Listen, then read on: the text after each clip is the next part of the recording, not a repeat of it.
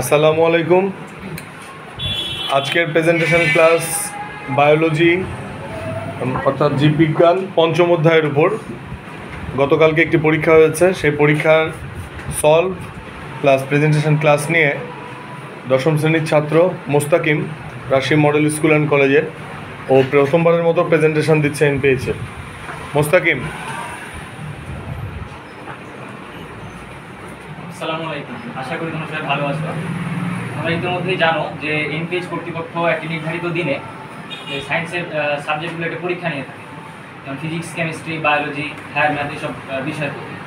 তো তেমনই গত এই সপ্তাহে সোমবারের দিন পরীক্ষা হয়েছে আমাদের বায়োলজি। তো তারপরের দিন অর্থাৎ মঙ্গলবারের দিনই হচ্ছে আমরা সলভ ক্লাস দিয়ে থাকি, যে আমরা বন্ধুদের মধ্যে থেকেই এই সলভ ক্লাসটা দিয়ে থাকি। তো তোমরা জানো ইতিমধ্যে যে হচ্ছে আমাদের মানদণ্ডটা পরিষ্ঠিক চিহ্ন এবং একটি সৃজনশীল থাকে। তো চলো সৃজনশীল প্রশ্নটা সলভ করি। উদ্দীপকে দেওয়া আছে শাহিনের উচ্চতা 150 সেন্টিমিটার এবং ওজন হচ্ছে 58 কেজি। তার বড় ভাই আবিরের রাতের খাবারের পরিমাণ 400 গ্রাম, যাতে শর্করা থাকে 60%, আমিষ থাকে 20% এবং চর্বি থাকে 5%, আর বাকি অংশ রাফেজ থাকে। প্রথম প্রশ্নে বলেছে ডায়ব্যাক কি?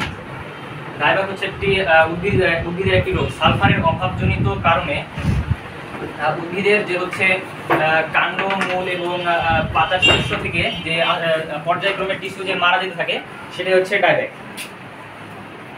আর এবার হচ্ছে খ নম্বর প্রশ্নে বলেছে বাস্তবমুখী মেনু পরিকল্পনা আর প্রয়োজন কেন?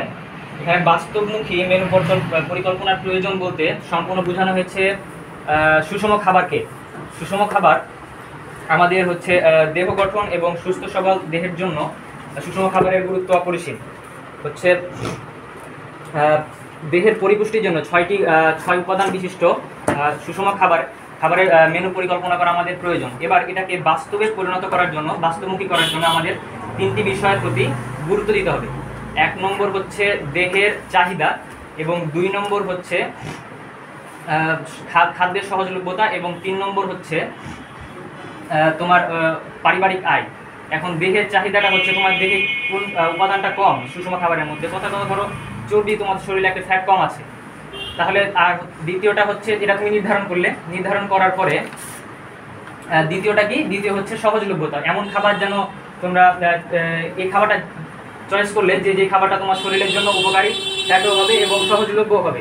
বাজারে এমন কোনো খাবার, একটা ইন্টারনেট থেকে এমন একটা খাবার বের করলে যে বাজারে পাওয়াই যায় না, যেমন কথার কথা অ্যাভোকাডো বাংলাদেশ সচরাচর বাজারে গেলে পাওয়া যায় না। আরেকটা এবার হচ্ছে পারিবারিক আয়। অ্যাভোকাডোর দাম বেশি, এখন পেয়ে গেছো বাজারে সহজলভ্য, কিন্তু তোমার এবার টাকা নাই, তাহলে হলো না। এই তিনটে তোমার থাকতে হবে, তাহলে সেটা বাস্তবমুখী মেনু পরিকল্পনার অন্তর্ভুক্ত হবে। এবার হচ্ছে গ নম্বর বলেছে আবির তার রাতের খাবার হতে কত কিলো ক্যালোরির শক্তি পায় তা নির্ণয় করো। এখানে বলেছে আবিরের রাতের খাবারের পরিমাণ 400 গ্রাম। এখানে উদ্দীপকে যেহেতু 400 গ্রাম বলা আছে, অনেকাংশে থাকে 1 কেজিও থাকতে পারে, 500 গ্রাম, এটা প্রশ্নভিত্তিতে থাকতে পারে। সে বলেছে সে 60% শর্করা খায়, 20% শর্করা খায়, আমিষ খায়, আর হচ্ছে 5% চর্বি খায়। তো এটা অঙ্কের মাধ্যমে দেখাতে হবে। প্রথমে আমরা লিখবো মেইন জিনিসটা হচ্ছে আবির তার রাতের খাবার খায় হচ্ছে 400 গ্রাম। তারপরে লিখবো আমিষ খায় আবির। আমরা এটা ঐকিক নিয়মে করতে পারি, আবার এক লাইনেও করতে পারি। আমি এক লাইনে করছি।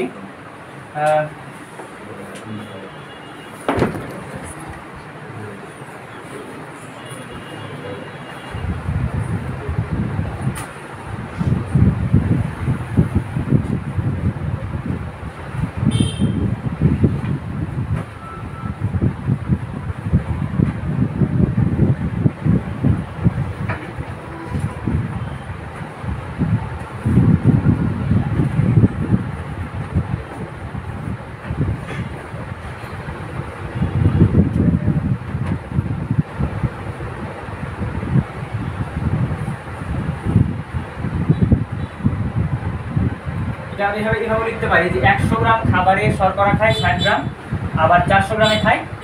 আমি সরাসরি লিখলাম। এর পরবর্তী বলেছে 20 গ্রাম খায় হচ্ছে আমিষ, তাহলে একইভাবে আবির খাবারের 20%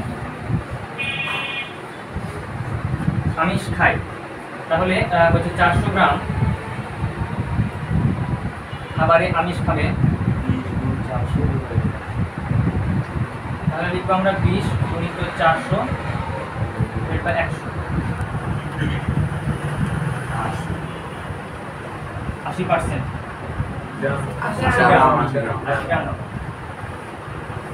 এরপরে বলেছে 5% খাই চর্বি, তার মানে খাবারের 5% চর্বি খায়, ওকে 400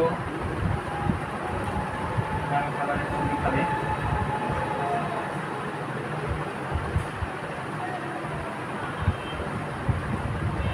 চর্বি খাবে একই হবে 400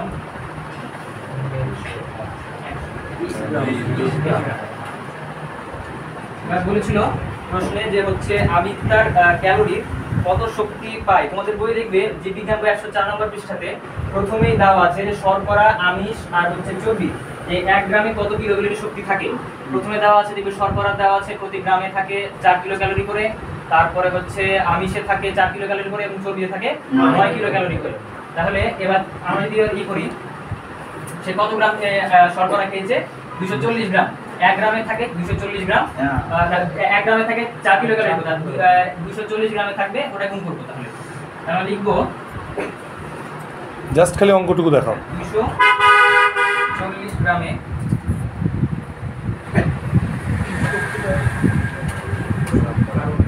থাকবে 240 ইনটু 4 সেম অ্যাজ একইভাবে আমরা পাবো ওগুলো। তাহলে 60 আছে না, 60 কিলো ক্যালোরি। বড়গুলো লিখছি না, সরাসরি দেখে দিচ্ছি। তাহলে এখানে চর্বি থাকবে, আমিষ থাকবে কতখানি 80 ইনটু 4, তাহলে 120 কিলো ক্যালোরি। আবার তাহলে চর্বি থাকবে কত 5 ইনটু 9, 180।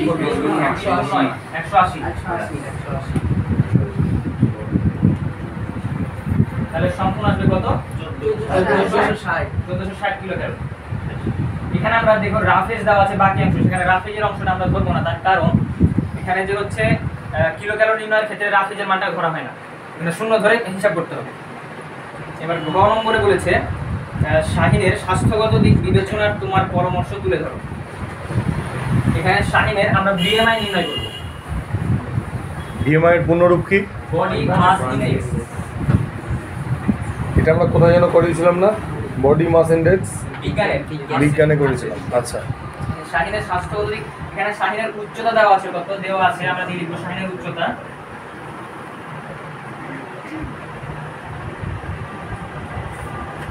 উচ্চতা আছে 150 সেন্টিমিটার। এটাকে আমরা মিটারে প্রকাশ করা যদি করি তাহলে 100 দিয়ে ভাগ দিলে আসবে 1.5 মিটার।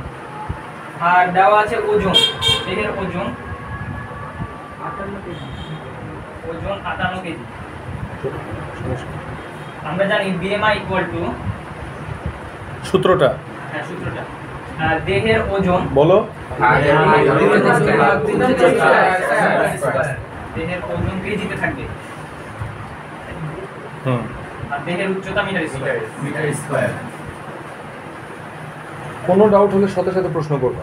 মিটার স্কয়ার, তাহলে দেহের উচ্চতা আছে 58 ভাগ 1.5 স্কয়ার, তাহলে আসে 58 আর এটা বলে 2.25 মনে হয় নাকি, তাহলে এটা আসে কত 25.77। ব্যাখ্যাটা মুখে বলো। হ্যাঁ কেন? হ্যাঁ এবার বলেছে এখানে তার হচ্ছে স্বাস্থ্যগত দিক বিবেচনা করে তার পরামর্শ তুলে ধরো। আমরা জানি যে সুস্বাস্থ্যের আদর্শ মান তোমাদের 106 নম্বর পৃষ্ঠাতে একটা ছক দেওয়া আছে সুন্দরভাবে, যে কোনটা ওজন বেশি কোনটা কম সুস্বাস্থ্যের আদর্শ মান দেওয়া আছে। তো সেখানে দেওয়া আছে 18.5 এর নিচে, এটা হচ্ছে অতিরিক্ত ওজন কম, পরিমিত খাদ্য গ্রহণ করার ফলে শরীর স্বাস্থ্য ভালোভাবে আনতে হবে। আর স্বাভাবিক সুস্বাস্থ্যের আদর্শ মান হচ্ছে 18.5 থেকে 24.9 পর্যন্ত, এটা সুস্বাস্থ্যের আদর্শ মান। কিন্তু আমরা দেখতে পাচ্ছি এখানে শাহিনের 25.77 আসছে বেশি, তাহলে এর প্রয়োজনের তুলনায় বেশি, তাহলে হচ্ছে এটা হচ্ছে অতিরিক্ত ওজন। তাকে পরিমিত সুষম খাবার গ্রহণের ফলে পরিমিত সুষম খাবার খেতে হবে, এমন খাবার খেতে হবে যে তার ওজন বৃদ্ধি না হয়, সেই খাবার খেয়ে তারপরে তাকে পরিমিত বিশ্রাম করতে হবে, শুধু ব্যায়াম করলেই হবে না, তাকে পরিমিত বিশ্রাম করতে হবে, তাহলে সুস্বাস্থ্যের আদর্শ মানের অধিকারী। আচ্ছা আরো কোনো প্রশ্ন? আচ্ছা, আমি যদি বলি যে একজন ব্যক্তিকে সুস্বাস্থ্যের অধিকারী হতে হলে কতটুকু থাকতে হবে? হচ্ছে আমরা তখন বলবো যে 18.5 থেকে হচ্ছে 24.9 বিএমআই। বিএমআই। আচ্ছা, তাহলে সে সুস্বাস্থ্যের অধিকারী আদর্শমান হবে। তার নিচে থাকলে 18-র নিচে থাকলে কম হবে এটা, ওজন তাকে বাড়াতে হবে। আর যদি 24-এর উপরে থাকে তাহলে ও বেশি ওজনের অধিকারী। ওটা আবার ভাগ আছে আলাদা আলাদা। আচ্ছা আচ্ছা, মানে তার প্রথম মোটা হওয়ার প্রথম স্তর, দ্বিতীয় স্তর, মৃত্যু ঝুঁকি আছে, যে কোনো সময় মরবে। Very good.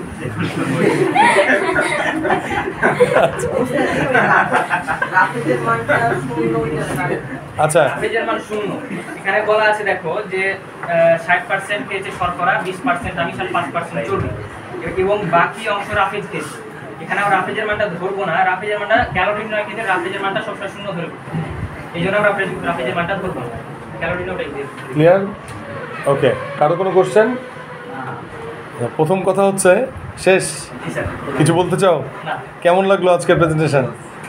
অভিজ্ঞতাটা কেমন লাগছিল? ভালো লাগছিল। ভয় ভয় লাগছিল? থ্রিলিং? একদম ভয় লাগছিল, পরে ইজি হয়ে গেছে। আচ্ছা, ফার্স্ট কথা ওকে কার সাথে মিল লাগছে বলো তো?